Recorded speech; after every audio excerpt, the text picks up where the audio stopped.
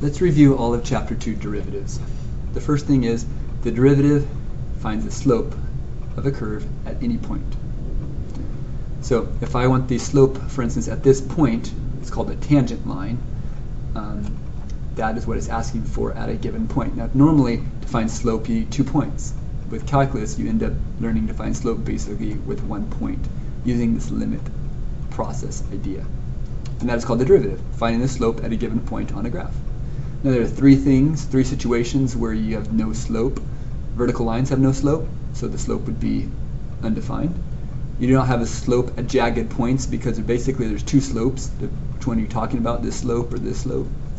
And here there is no slope at a break or an asymptote because it could be 2 different slopes at each side. And then again, a very important actually thing, differentiability implies it's continuous, meaning if it's differentiable, it's continuous. But the inverse of that doesn't mean work. I mean, if it's continuous, that doesn't mean it's differentiable. So, meaning this is continuous, but it's not differentiable. Anyways, okay. To find derivatives, which is the slope at a given point, you use this limit process, and it's kind of long and lengthy, and we learn a shortcut very quickly. So, but there is this limit process that you can use to find derivatives. The shortcut is very simple. If you have a number, the slope is 0 and so forth. Polynomials are easy. You just take the power, bring it out front, make that a 6, drop the power by 1, and just do each piece 1 by 1. For this, you want to first change things, like you first have to cubes, make this 8x cubed, and then you bring the powers that are on the bottom up as negative powers, and you have to deal with different kind of things for derivatives that just get harder and harder, but there's some basic derivatives. You have to memorize what a cosine derivative is. It's actually negative sign and stuff. So anyways, we're going to learn, once you find derivatives, we learn to find slopes at certain points. So I want the slope, say, at 5, 0. So all you do is you take the derivative, and then you plug in 5. So the slope is 0 at 5. Say you want to derive this, what you first have to do is FOIL it all out. Unless we do something later called chain rule. So you first basically got to make all things polynomials in order to derive them. Or it's best to. For instance, this could be something called a quotient rule, or you could just divide each piece by x before you derive it. Now, for instance, if you have radicals, you want to change them to fractional powers before you derive. We also have a lot of problems where we want to find tangent lines. So if I want a tangent line, equation of a tangent line, I need a slope and an x and a y.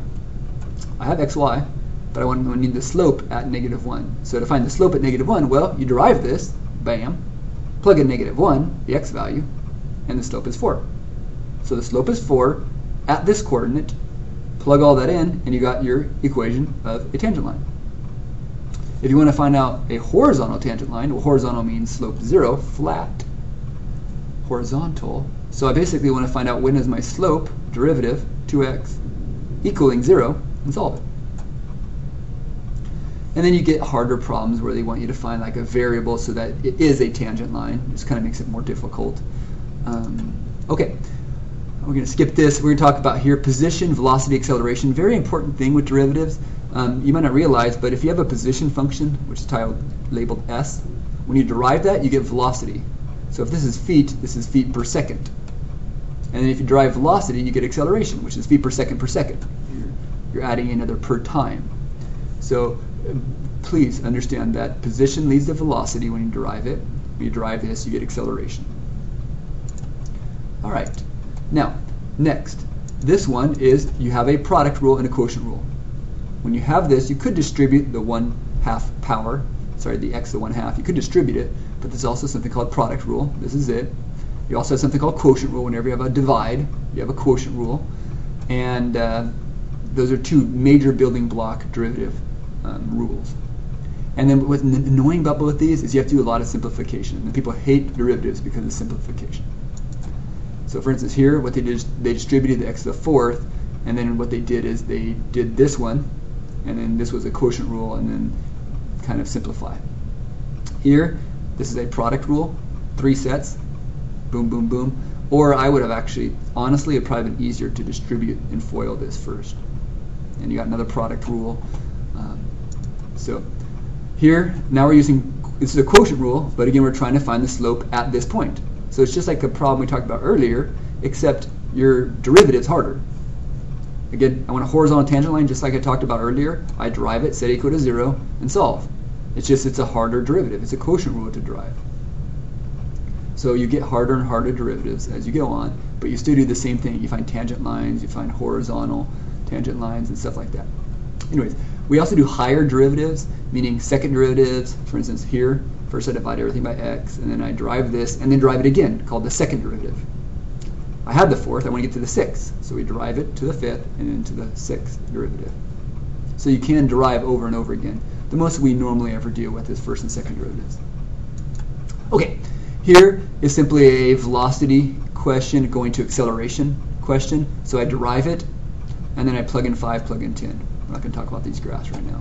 So just again, remember that velocity leads to acceleration when you derive it. Okay, chain rule, very huge, big building block for derivatives. You basically have noticed there's something inside of another function. There's a g inside of an f, or a function inside of a function. So for this one, you see this is the inside piece. So what you do is you take the 5, bring it out front, leave the inside, drop the 5 by 1, and then derive the inside. And what happens here is you have a product with the quotient, which is kind of annoying. You have a product with a chain rule. This is a chain rule and a product here. So you sometimes have problems that mix product rules, quotient rules, and chain rules. And then you have all this terrible simplification for people, and they hate it. But you have to learn to simplify very quickly and easily. It's all algebra. So, all right. And then just more chain rules. Here's a chain rule with inside a quotient. So when you derive the inside, it's a quotient rule. Here I call it a double chain because you have like a double embedded piece. You have inside cosine, you have something inside of something. So there's these double chains which get harder and harder. Anyways, here again, we're just finding the tangent line at a point. And so if I want the tangent line at this point, you need the slope. I have my coordinate. So again, you just derive, you plug in pi over 4, find the slope, make your tangent line. Again, these problems keep repeating themselves over and over, just using harder derivatives. And then here we do our second derivative. So we do this right here is a double chain, and you do a second derivative. All right.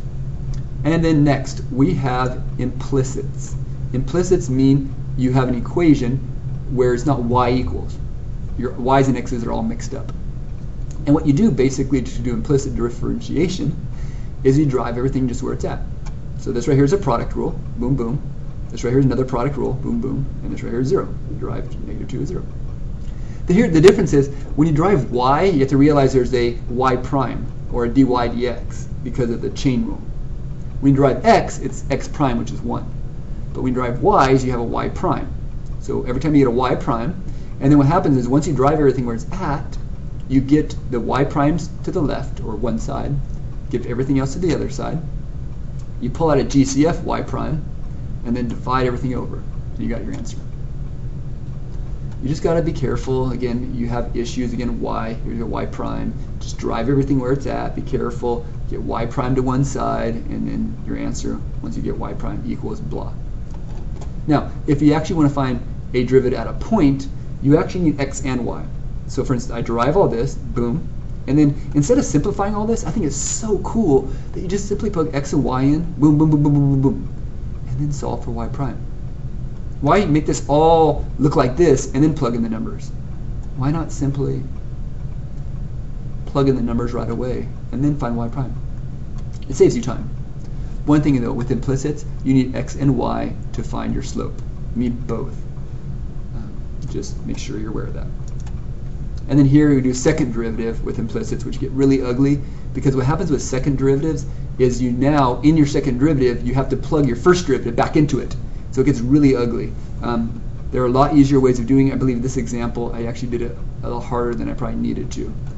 But there are easier ways of doing it. And lastly, related rates are basically word problems. You're deriving in respects to time. And when you're deriving in respects to time, this is dt, you then are given a whole bunch of information. And so, for instance, you're given a function, and then you're going to derive it in respect to the time, and then you give an information that you plug in and solve for what is left over. So if you see here, I plug these numbers in, and I solve for dy dt. Here I got this equation. I plugged in this information, and I found dx dt. Dx dt is the change in x over time. Dy dt is the change in y over time, and so forth. So you basically derive it in respect to time, look for your given information, plug it in, find out what's left or what they're asking for. I like related rates. There's some really cool problems, especially like how a sphere volume's changing over time, or a cone height is changing over time, dh dt or dv dt. The key is you have to start off with a volume formula. You derive it in respect to the time, and then you read your information, plug it all in, solve for what's left. Now this one here is a lot harder, because what you have to do is you first have to get your function, but then you have to change your function so it's not r's and h's. You want to change it so it looks like we made it all in terms of h, and then we derive it, and then we plug in our information. So with related rates, the key then is you make these equations. Usually they're geometric formulas a lot of times, and what you do is you derive them, but first make sure they're one variable. It usually makes a difference and helps. And then once you derive them, you plug in your data. So look for your data, look for your equations, derive, plug in information. And this last one, for instance, say this is a ladder. We're pushing the ladder against the wall, so the height, this is going up as the base is moving this way. Our function is b, Pythagorean theorem. And when you derive all this, you plug in your information, you can find dB dt, the rate at which the base is changing as the height is changing at this rate. So just be careful. Related rates are deriving in respect to time. People hate word problems, but they're not as bad as you hopefully think.